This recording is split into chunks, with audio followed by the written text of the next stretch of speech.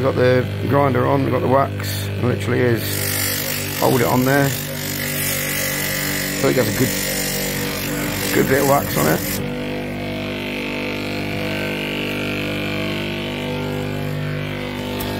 And then we're going to apply the wax to the belt, and only ever so slightly. So I'll put the camera around so you can see what I'm doing.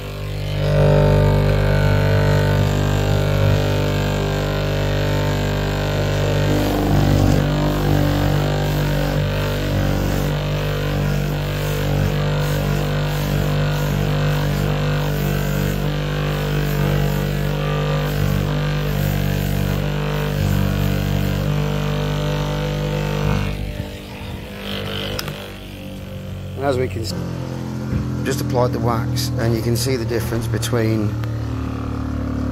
the wax that's on that tip versus that. You can see it starts shining up straight away, and that's what we want, is that nice wax layer. But we still need a bit here, and we need to keep going through the rest of the belt.